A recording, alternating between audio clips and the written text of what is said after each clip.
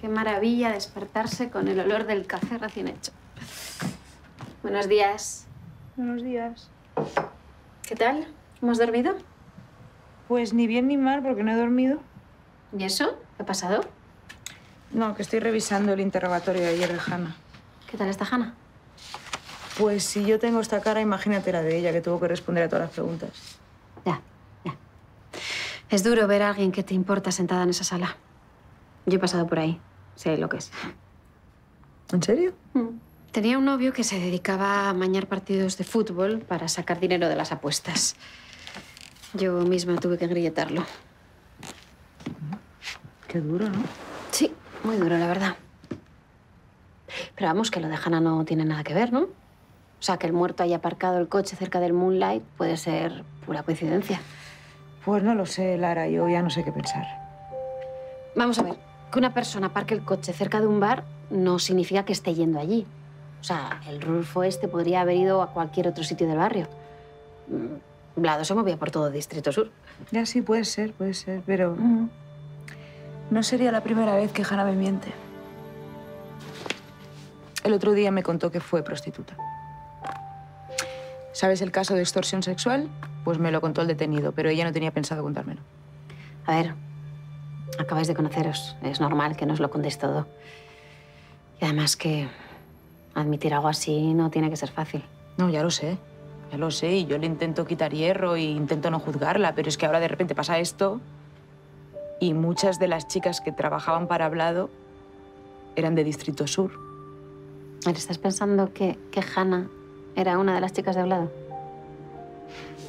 Mira, Quintero tiene un motivo muy claro para ir a por Blado. Su hija murió en el asalto. Hanna trabaja para Quintero. ¿Y si resulta que Hanna era una de esas mujeres obligadas por Blado? Ya, pero ¿sabes lo que pasa? Que nosotros desmantelamos el burdel de Blado. Liberamos a esas mujeres. Es más, Miguel Herrera les ayudó a buscar piso. Y yo me coordiné con él, estuve allí y Hanna no estaba. Entonces, ¿de dónde sale Hanna? ¿Por qué Quintero la contrata de camarera? No lo sé. ¿Por qué no le preguntas a ella directamente? Pues porque me da miedo. Tía, porque ayer en el interrogatorio era otra persona. No sé, Hanna es una tía dulce, es extrovertida y ayer era un palo. Y estaba fría. Es que no es fácil ser natural cuando estás encerrada en esas 4 paredes sometida a esas preguntas. Es más, desconfía de quien no esté nervioso. Claro, pero es que a eso voy. A eso voy. Hanna no estaba nerviosa. Era como si se hubiese quitado una máscara. Como si la Hanna que yo conozco fuera un personaje o un disfraz. Necesito esa lista, la de las chicas de Blado. Necesito hablar con ellas, necesito salir de dudas. Me acuerdo que había una chica que me dijo que la llamara para lo que hiciera falta. Se llamaba Ivonne, sí, y creo que tengo su teléfono por ahí. ¿Y me lo podrías dar? Sí, voy a buscarlo. Y tú mientras dúchate, come algo, ¿no? Que tenemos que ir a comisaría.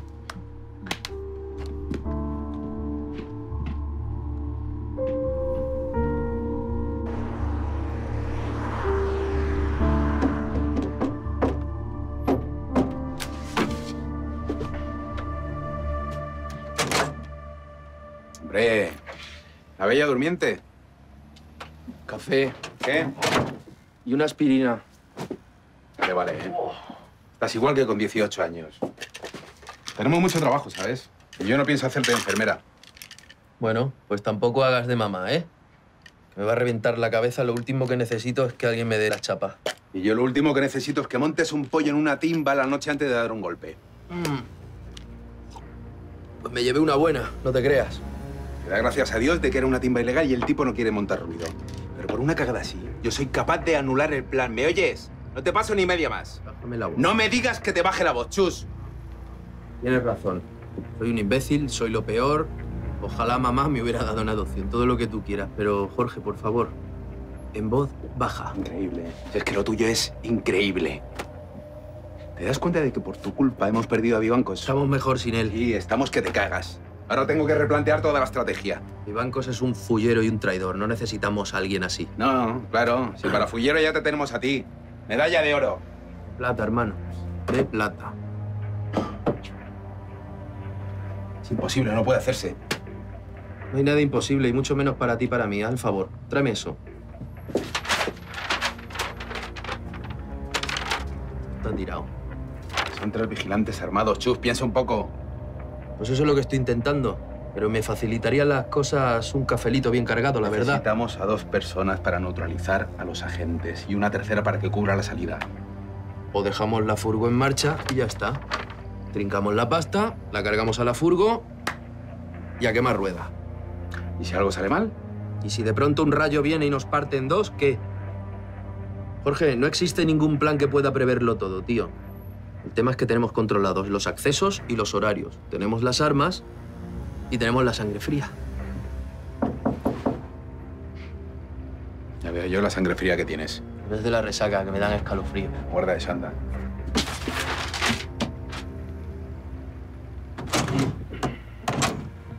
Sí. Hola, buenos días. Solo quería saber cómo se encontraba.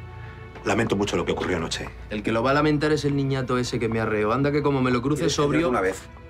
Reconozco que mi empleado fue demasiado expeditivo, no volverá a ocurrir. No volverá a ocurrir, porque como este celebrado se vuelve a acercar una botella, seré yo el que le pegue 2 galletas. Me faltaba ya. Estamos muy contentos con el servicio del hotel. Muy discreto. Eso nos gusta. Gracias. Precisamente ese es nuestro lema. Compromiso con la calidad, pasión por la privacidad. Bueno, gracias de nuevo y si necesitan cualquier cosa ya...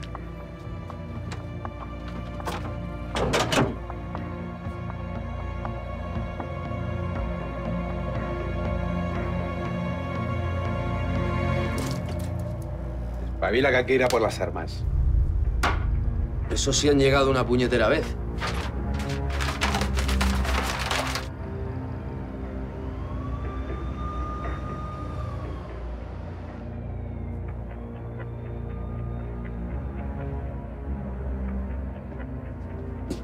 Hola. Anda. Pero mira quién es. ¿Qué vas a hacer? ¿Detenerme? No, claro que no. Yo es que después de lo de ayer ya no sé qué esperarme. Bueno, lo de ayer es lo que hacemos siempre en toda investigación. Pero siento que hayas tenido que pasar por eso. Supongo que no fue muy agradable. Pues no. La verdad es que no fue muy agradable. Pero vamos, que tampoco te vamos a llevar detenida ni nada por el estilo. Qué alivio. Oye, esto está cerrado. Así que si no tienes nada más que decir... Bueno, quería venir a verte y hablar contigo. Oye, ¿por qué no viniste a verme y a hablar conmigo ayer? Después de que tus jefes me acribillaran a preguntas en esa sala. Me hubiera venido bien. Pues tienes razón. Oye, ¿sabes lo que es? Que todo el mundo te juzgue constantemente por haber sido prostituta. Hanna, yo no le he dicho a nadie que has sido prostituta. Ya, mentiste a tus jefes. Pues no, simplemente no les he contado. No es relevante para la investigación. Vale. Pues, ¿qué quieres, Lidia? Pues precisamente quería preguntarte por tu pasado. Ya. Es que todos los polis sois iguales, ¿no? Los tíos, las tías. ¿Por qué no preguntas a mis chulos? ¿Por qué no les interrogas a ellos? Sobre cómo me trataban, lo que me hacían hacer. De uno de tus chulos te quiero preguntar. Ladocan. ¿Fuiste su favorita, sí o no? Pero, Hanna, ¿por qué no me has contado nada? Lidia, ¿por qué te cuesta entender tanto que no quiero hablar del tema? ¿Tú querrías hablar de algo así con una chica que te gusta?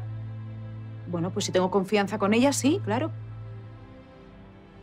Lidia, tú no sabes por lo que pasé. No sabes el infierno que viví. Me pone enferma recordarlo. Vale, pero a mí me lo puedes contar, Hanna. Yo no te voy a juzgar. No estés tan segura. Oye, yo te he contado lo de mi hermana. Eso es algo que no se lo cuento a cualquiera. Quiero que confíes en mí. Oh, Lidia, que no es cuestión de confiar o no confiar. Es que siempre que me dejo llevar y tengo algo valioso, lo acabo perdiendo. Y no quiero que me pase contigo. Pero conmigo no va a pasar. Pero necesito que seas sincera. Necesito que me digas que has pasado página con Bladocan. ¿Cómo? Que necesito que me digas que no estás encubriendo un crimen. Qué tonta he sido. Pensaba que has venido a consolarme. Pero has venido a interrogarme. No, Hanna, no.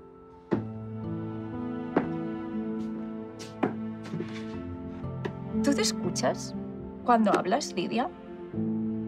¿Te importa más lo que podría llegar a hacerle a Bladocan que lo que él me hizo? No, lo que me importa, Hanna, es que te metas en un lío. Pues vamos a evitar el lío. Vete. En serio, vete, porque cada vez que se me acerca un poli, acaba metida en un lío. Hanna, he venido porque yo confiaba en ti y necesito seguir confiando en ti, pero quiero escucharlo. Quiero que me lo digas tú. No, Lidia. No puedes estar hablándome de confianza mientras me interrogas. Es una cosa u otra. Así que vete y no vuelvas más.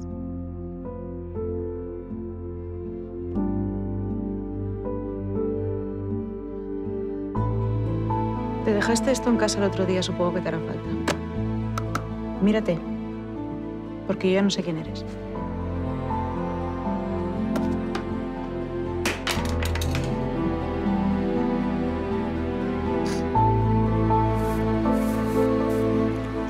Aquí tienen, Miguel. Gracias. Nada.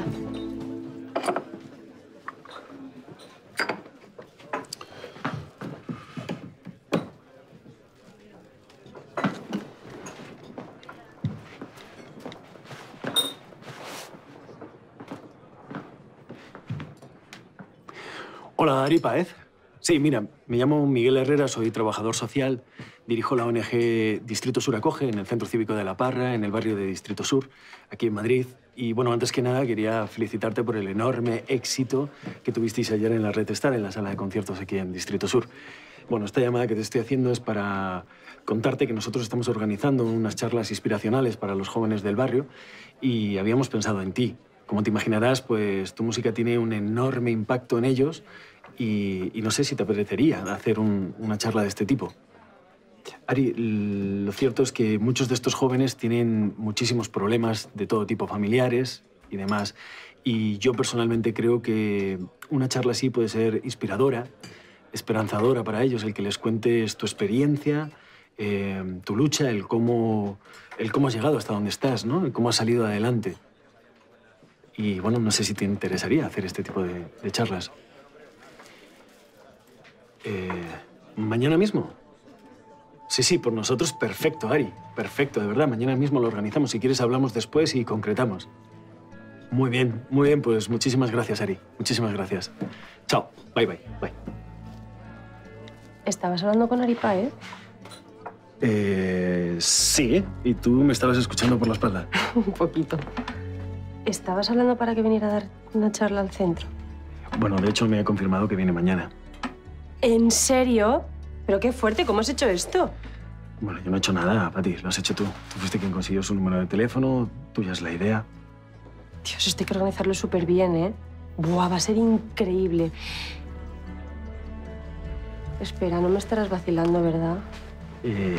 No soy yo mucho de vacilar, ¿no? No sé, es que me sorprende un poco tu cambio de actitud. Me decías que tenía letras machistas y que hacía apología de no sé qué y de no sé cuántos. Mira, guerrera, mira, te voy a decir una cosa. No me gusta Ari, su música, no ella. De hecho, no entiendo muy bien cómo a ti te gusta. Pienso que te pasa algo en el oído, pero no hay otra explicación posible. Vale. Pero sí que valoro mucho tu criterio, te respeto, me gusta el trabajo en equipo y eres muy insistente. Así que sí, he cambiado de idea. ¿En serio? Sí, en serio. Te prometo que no te vas a arrepentir. Dios, es que va a ser genial, qué guay. ¿Quieres desayunar? Bueno, vale. Sí, señoría. Lo comprendo, señoría, pero... Entendido. Muchas gracias, señoría, y perdone las molestias. Hasta luego. Gracias por nada. Desestimado, ¿no? Dice que no tenemos motivos para pinchar el teléfono de estos dos. Supongo que no le basta con el cadáver de Rulfo. Dice que todo lo que tenemos es circunstancial. Lo peor es que tiene razón, pero teníamos que intentarlo. ¿Sabes una cosa? Que ayer se me quedó mal sabor de boca en el interrogatorio de Quintero. Tuve la impresión de que estábamos otra vez ante el Quintero duro, ante el narcotraficante cargado de chulería y frialdad. Y hablando de frialdad, ¿qué me dices de ella? Pues que es todo un misterio. ¿Sabes que era modelo antes de llegar a España? Creo que estaba empezando en ese momento. Y nada más pisar suelo español, desapareció del radar. Ni una sola alta en la seguridad social en 7 años, hasta llegar al Moonlight. Y eso que no se casó con un magnate. Sí, pasa. Tengo información relevante sobre el caso Rulfo. A ver, cuenta. Hanna Yusenko fue una de las prostitutas de Vladocan. Pero eso es imposible. Nosotros liberamos a todas las prostitutas de los pisos de Vladocan. No, ella no estaba allí. No, no estaba porque Vlado la tenía apartada. Era su chica favorita y la tenía para él o para algún cliente especial. Una de las chicas me lo ha confirmado. Era su chica favorita y ese puede ser el motivo por el que la ha contratado Quintero. Tú conocías de antes a Yusenko, ¿no? Así es. ¿Desde hace cuánto? Pues desde hace unas semanas. Hemos estado hablando en el Moonlight de la vida y bueno, hemos hecho amistad. ¿Y cómo la has relacionado con Vladocan? Porque hace unos días me enteré que había pertenecido al mundo de la prostitución. Y no até cabos hasta ayer en el interrogatorio.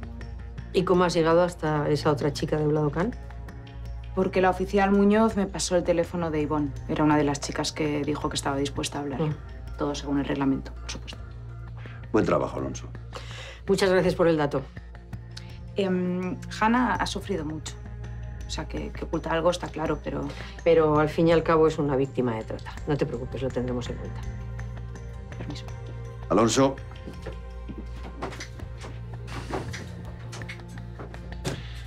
¿Estás pensando lo mismo que yo? Quintero quiere que Hanna Yusenko le ayude a llegar a Vladocan. Pero si Hanna Yusenko fuera consciente del peligro que corre asociándose con Quintero, tal vez nos podría conducir a nosotros primero. Sí, es muy probable. Pero primero hay que esclarecer la muerte de Rulfo. Jefatura quiere que le demos prioridad. Y si el juez no nos da permiso para ponerle las escuchas a estos dos, pues no podemos ponerles las escuchas, pero sí podemos conseguir que ellos nos escuchen a nosotros. Especialmente ella. ¿En qué estás pensando? En tender un puente.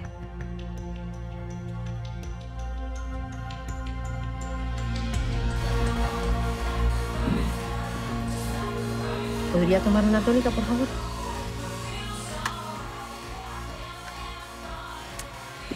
Supongo que lo de reservado el derecho de admisión no se aplica aquí, ¿no? Además, creo que no es del todo legal.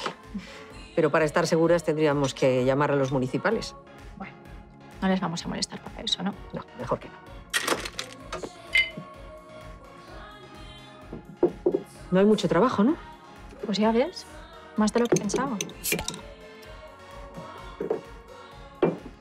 Gracias. Me gustaría hablar contigo un momento, por favor. Es que tengo cosas que hacer en el almacén, lo siento. Es que quisiera pedirte disculpas.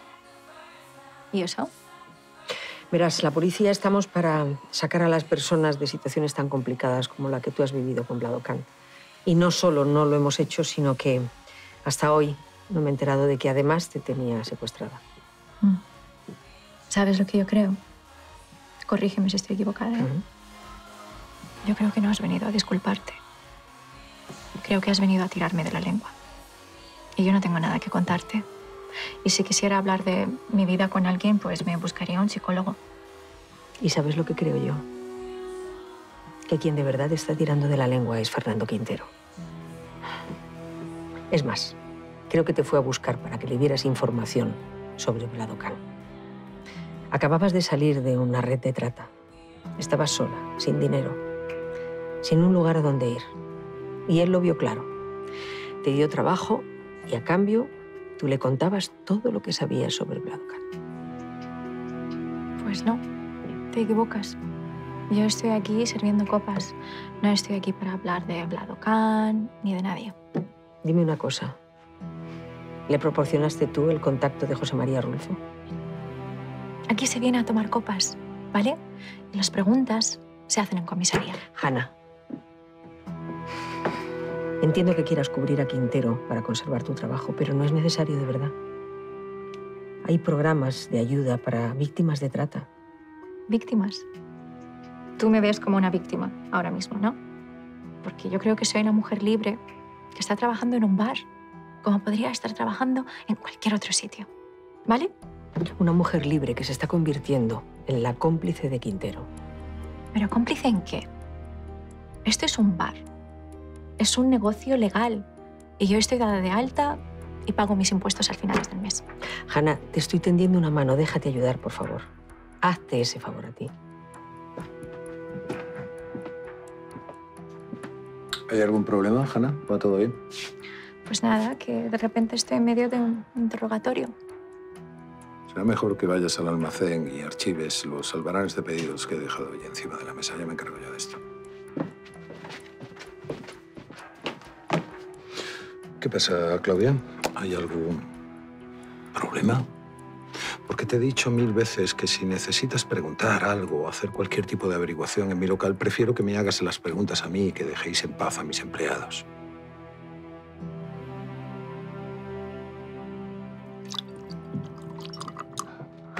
Qué recuerdos.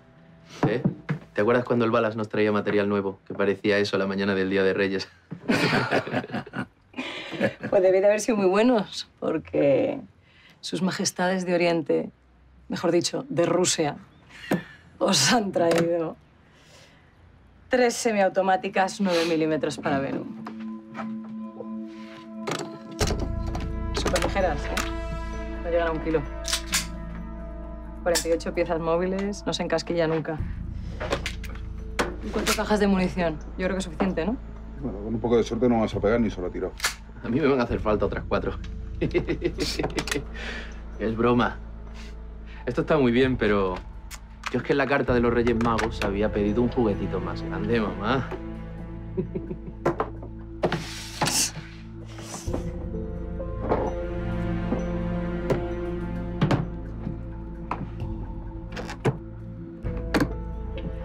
La joya de la corona.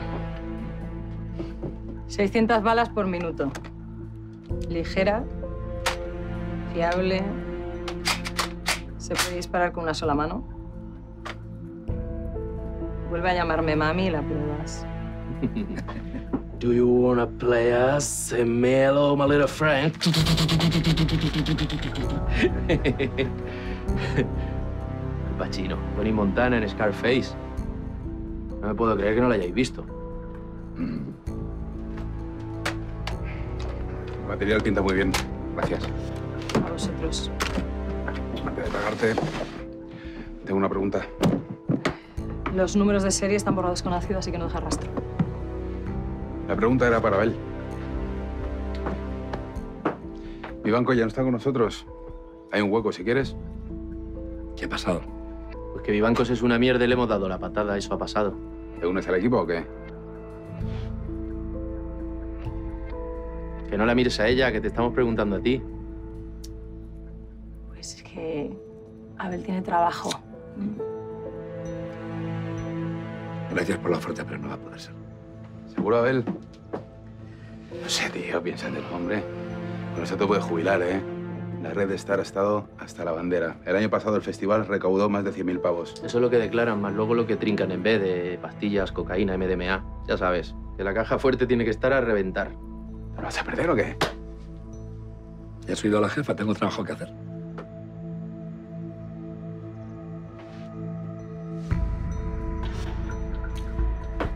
Pues nada. Si lo dice la jefa.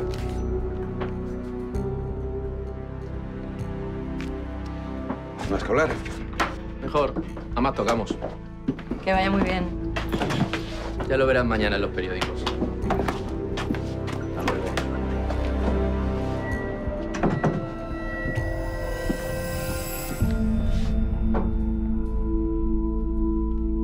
Fernando, nos conocemos hace mucho tiempo. No nos vamos a andar con rodeos. ¿Te parece? Me parece perfecto, claro. Claudia. ¿Tuviste algo que ver con la muerte de Rulfo? Yo no tengo nada que ver con lo que le ha pasado a ese tío, con su muerte, o lo que le hayan hecho. Ni Hanna tampoco. A esa chica, además, deberías dejarla en paz, porque ella ha sufrido bastante. Y sufrirá aún más si la sigues utilizando. Yo no estoy utilizando a nadie, Claudia. No la metas en esto. Eres tú quien la ha metido en esto. ¿Me vas a decir que no encontraste otra camarera mejor que una persona que no tenía ninguna experiencia y que casualmente trabajaba como prostituta para el asesino de tu hijo? Vamos a ver, Claudia. ¿Cómo te lo explico? Verás, esa chica se presentó aquí un día, por la tarde, sola. Estuvo todo el tiempo hasta la noche bebiendo, sin parar. Cuando llegó la hora del cierre, le llevé la cuenta, pero no tenía con qué pagarla. Y en lugar de ponerla de patitas en la calle o ir a la comisaría a poner una denuncia contra ella, me dio mucha pena. Me senté y la escuché. Me dijo que trabajaba de prostituta y haciéndole preguntas salió el nombre de Vladocan. Entonces lo sabías. Sí, claro. Claro que lo sabía. Sabía y sé que estás sola, no tiene a nadie en este país. Por eso le ofrecí trabajar aquí después de que pasaran unos cuantos días. Porque si no lo hubiera hecho, seguramente esa chica seguiría de prostituta en la calle o vete tú a saber dónde. Pero supongo que eso no me convierte ni en un criminal ni en un asesino, ¿verdad? Verás, Fernando, si no conociera tu pasado, me podría tragar esta historia. Pero cosas más raras se han visto. Te voy a conceder el beneficio de la duda. Eso sí, que sepas que no te voy a quitar el ojo de encima. Porque yo sé quién es Fernando Quintero. Yo también sé quién es Claudia Miralles.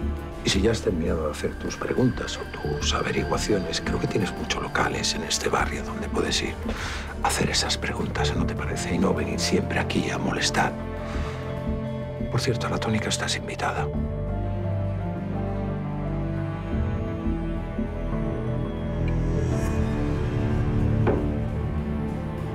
Gracias.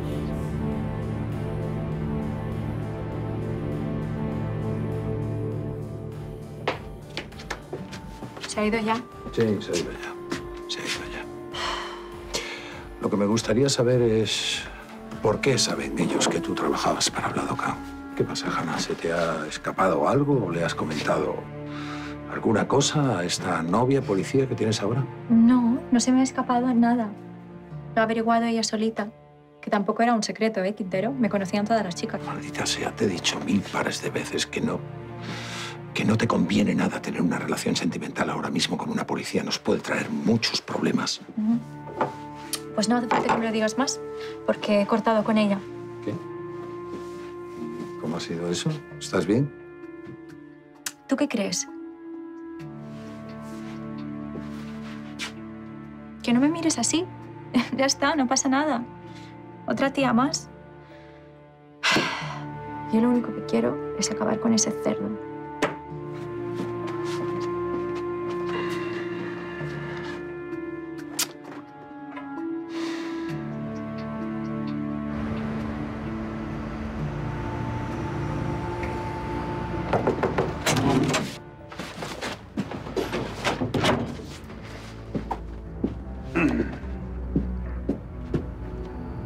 ¿Qué quieres?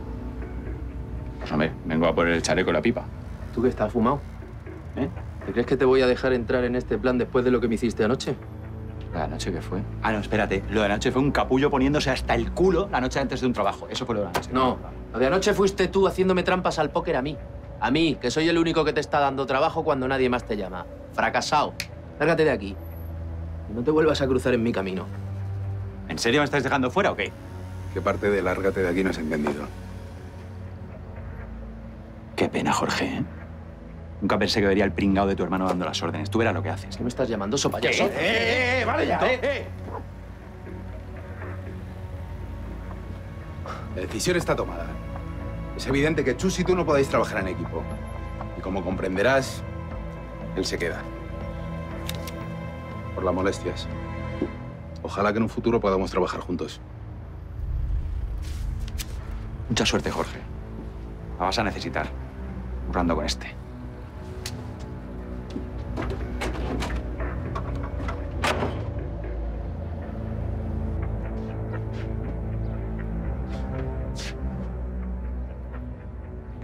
Ah, sí, estás aquí. Ángel, Oye, quería hablar contigo sobre lo de anoche. Sí, lo sé, jefe. Lo siento mucho. ¿Cómo que lo sientes? Si no llegase por ti, aún estoy recogiendo los dientes del suelo. Ese mamón se merecía la que le diste y otras 3 más. Sí, pero al fin y al cabo es un cliente, ¿no? Y yo creo que había maneras más diplomáticas de resolver la situación. La diplomacia está muy bien, pero hay gente que no atiende razones y no queda más remedio que sacar los puños a pasear. Oye, por cierto, he visto que tienes iniciativa, que te sabes manejar en este tipo de situaciones. Si no le molesta, jefe, es que tengo que llevárselo a la compañera. Espera. No hay prisa, Quiero comentarte una cosa. Mira, Ángel, lo que sucedió anoche no es normal que suceda, pero puede pasar. Hay mucho dinero encima de la mesa, la gente está nerviosa, bebe más de la cuenta y se monta la bronca. Entonces, ¿tú no has pensado que podías sacarle dinero a esa capacidad que tienes, a esa iniciativa? No entiendo. Ángel, te estoy ofreciendo encargarte de la seguridad de las timbas, pero nada de cutreces. Tú irías a comisión. En 2 o 3 noches te sacas un sueldo. Ya has visto que aquí se apuesta muy fuerte. O sea que cuando se refiere a seguridad es a bajarle los humitos a golpes a la gente. Repito que lo que sucedió anoche no es habitual ni mucho menos. Muchas gracias por la oferta, pero de momento no me interesa el negocio de la seguridad.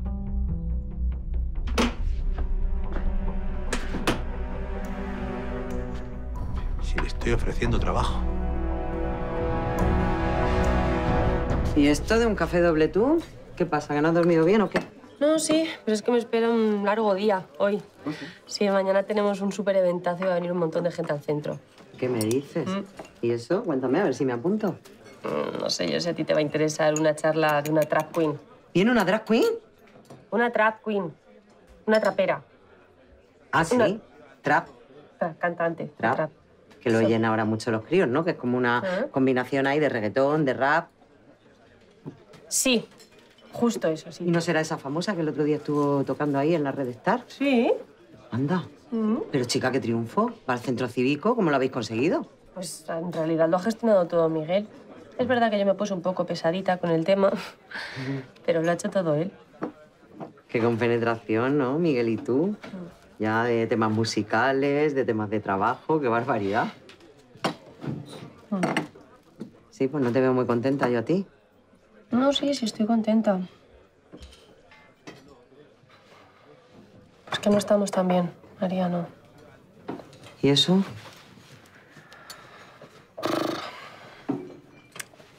Pues porque Miguel tiene... Es que no sé ni cómo decirlo. Tiene un pasado muy oscuro.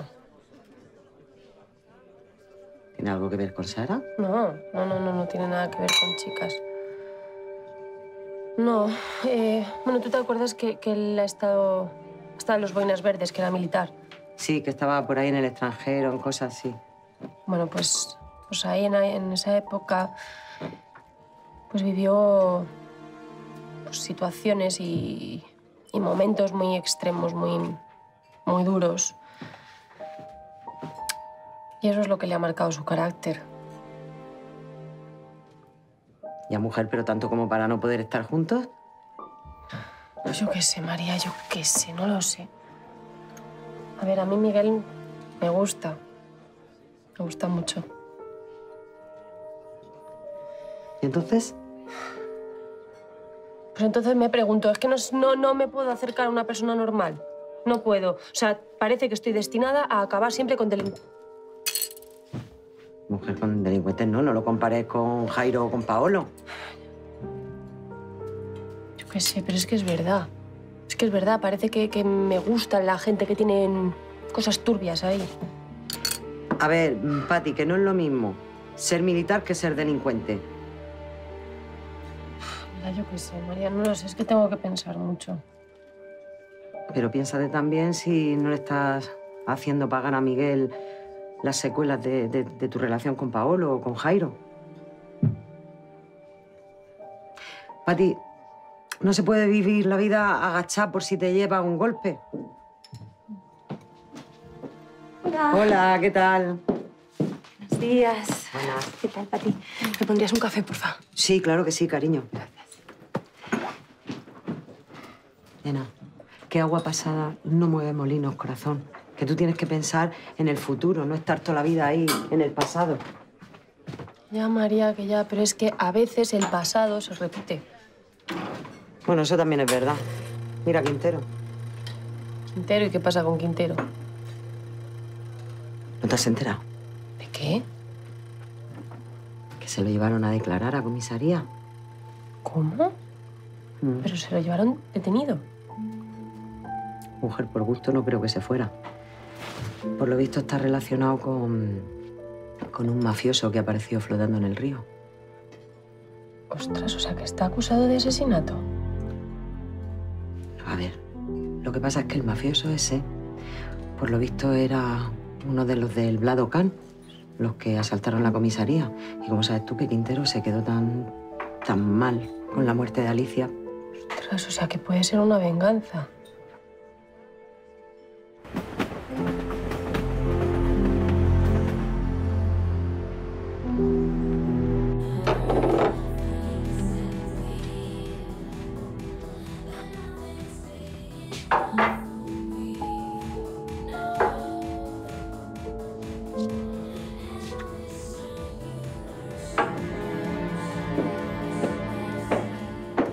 Vaya, qué sorpresa. No sabía que eras también de las que empezaban a beber tan temprano. Y me temo que hoy voy a acabar un poquito tarde. ¿Puedes leer esto, por favor? Sí, claro, un momento. A ver. Aparece en el Manzanares el cadáver de un hombre relacionado con el proxeneta Vlado-Can. Vaya. Mira, voy a seguir yo. Con signos de haber sido torturado y seguramente asesinado de un disparo. Se te fue un poquito la mano con Rulfo, ¿no? Sin pregunta, Seba. ¿Recuerdas? Nuestro trato se limita a intercambiar contactos sin hacer preguntas. No tengo por qué darte explicaciones. Igual sí, porque resulta que es que yo soy muy discreta. A ti, sin embargo, lo único que te falta es enviar ubicación. ¿Dicen algo de mí en ese artículo? ¿Me nombran? ¿O algo por el estilo? No, ¿verdad? Pues eso. Quintero, que sé que la policía te detuvo. Me parece que estás un poco mal informada. La policía no me ha detenido en ningún momento. Me pidieron que fuese a la comisaría para hacerme unas preguntas y yo acudí voluntariamente. Les expliqué mi coartada, la comprobaron y me dejaron salir, nada más. Pues se me hace poco. Y creo que hay algo que no me estás contando. Yo no te estoy ocultando nada, Eva. Tanto tú como la gran mayoría de gente en este barrio y sobre todo en esa comisaría de policía saben perfectamente quién soy y de dónde vengo. Por eso cualquier cosa que pase en este barrio vienen directamente a preguntarme porque soy el primero al que le tocan las narices. Yo creo que saben más. Creo que saben que tú tienes algo personal contra Vlado-Can. No digas tonterías. Alicia Ocaña. Yo también estaba investigando, Quintero. ¿Qué? ¿No me vas a contar nada? No tengo nada que decirte sobre ese asunto. Yo creo que un poco sí. Eva, si no tienes nada más importante que decirme, será mejor que te largues. Tengo muchas cosas que hacer y ya tendría que tener abierto el local. Que fue ella la responsable de que dieses el gran giro a tu vida, ¿no? De que fueses por el camino del bien. Ten cuidado, será mejor que no sigas por ahí. Joder, ¿cómo es esto? Pierdes a la mujer a la que amas. Pierdes a un chaval que es como tu hijo. Y ahora Alicia. Quintero. ¿Qué pasa? ¿Que todo lo que tocas se muere? Ten cuidado con lo que dices, maldita sea, porque como vuelvas a hablar así de mi hija, te juro por Dios que te arranco la lengua a pedazos. ¿Te queda claro? Así que es tu hija. Sí, maldita sea. Alicia Ocaña era mi hija. Y ahora que ya sabes cuáles son los verdaderos motivos, será mejor que me des un contacto nuevo cuanto antes para llegar hasta él, porque te juro por Dios que en cuanto que lo encuentre, lo voy a matar con mis propias manos. ¿Contenta? Claro.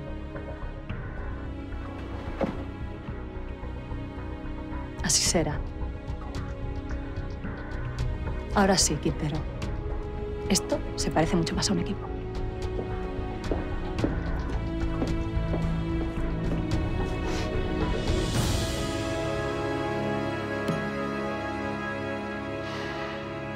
Talking to me? Hey, man. There is nobody here. Are you talking to me? Esto no cuadra, es ridículo. Es Robert De Niro, Taxi Driver. Are you talking to me? Tienes que haberla visto. No sé de qué me hablas, Chus. Quítate el chaleco y ven aquí, anda.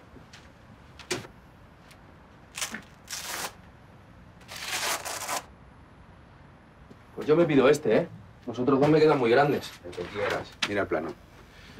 Son 3 seguratas. 2 entran en la red de Star. Otra vez me vas a hacer repasar el plan. Es que no cuadra. Deberíamos ser 3. No, lo que deberíamos ser es tú ingeniero y yo abogado. Jorge, como decía mamá. Pero somos atracadores. Y somos muy buenos en lo nuestro. Llevamos mucho tiempo preparándonos. Nos ha costado un huevo conseguir esta información y este material. Lo podemos hacer con los ojos cerrados. El plan era para 3 personas. El plan era genial, pero los planes hay que adaptarlos a la realidad. ¿Estaríamos mejor con Abel, cubriéndonos las espaldas? Pues claro que sí. Y con otro tío en otro coche por si nos falla el nuestro. Y un helicóptero también. Pero esto es lo que hay, hermano. ¿Estás seguro de que podemos hacerlo? Pero no lo hemos hecho ya más veces. Y alguna vez sí, pero... Pero nada. Esta tarde, los hermanos Vinuesa atracan la red Star y se acabó. Es que siempre terminas comiendo el tarro. ¿Qué sería de ti sin tu hermano mayor? ¡No! No hace falta que os quitéis las braguitas, que soy de confianza. Déjame pasar, anda. Coño. ¿Qué pasa, Abel?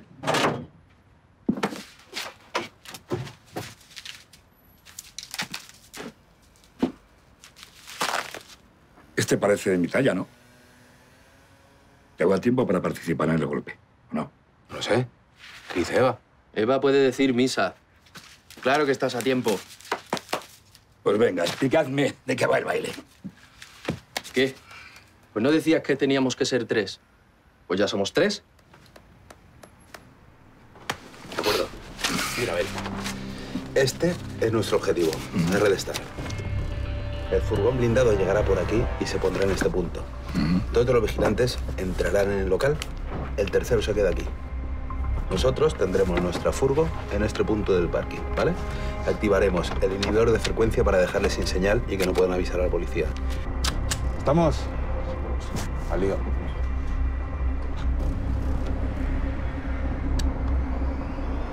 Reparación de móvil, televisión, lavadora, liberación del mal de amores, corrección de deformidades sin ortopedia y curación del cáncer sin quimioterapia. ¿Pero de dónde ha salido este fulano? Sí, este fulano estaba en doctorado en sanación vudú y telepática por la Universidad del Gran Sol.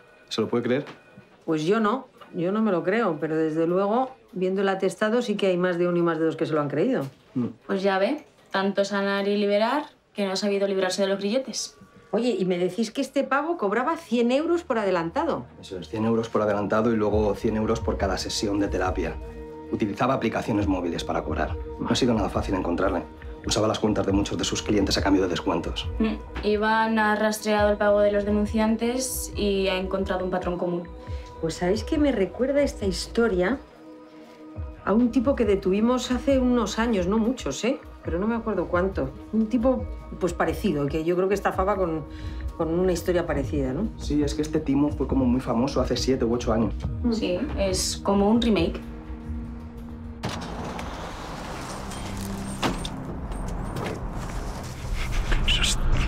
Las sacas en el suelo y las manos en la cabeza.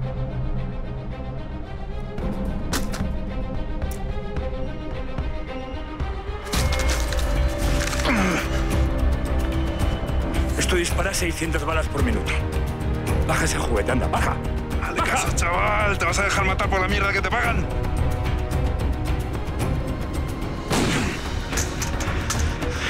¿Te has vuelto loco? Tú, las manitas en la cabeza si no quieres acabar como tu compañero. ¡Vamos! Estos dos, al furgón. Pues buen trabajo, chicos. Oye, pasárselo cuanto antes a la OPRI para que lo suba a redes, ¿no? Porque seguro que hay mucha gente que todavía pica. Si no es con este tipo, con otro de la misma calaña. Ahora mismo lo envío. Miralles, hay un atraco a mano armada en curso, en la red Star. Van por el furgón blindado que recoge la recaudación. ¿Y el aviso cómo ha llegado? ¿Por La un llamada, no, la llamada es anónima, no hay tiempo para comprobarlo. Manda un par de patrullas para allí y pon a todos los demás en preaviso. Si lo que dicen es cierto, van armados hasta los dientes. Nosotros estamos disponibles. De cabeza para allá. Y mucho cuidado, ¿eh? Venga, pues vamos, ¿no? Vamos. Venga, tira. ¡Tira, sube! ¡Vamos! ¡Venga! Prefiero tonterías, ¿eh? Vamos, mierda. ¡Venga, deprisa! Hermano. Vamos, deprisa.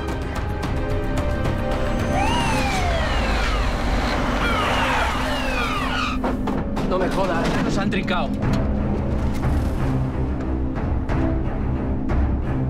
¡Tirad las armas al suelo ahora mismo y poned las manos en alto, donde pueda verlas! Esto tiene mala pinta. ¡Preparaos para abrir fuego! ¡Última oportunidad! ¡Tirad las armas al suelo o abriremos fuego! ¿Cuántas balas dices que tira esto por minuto?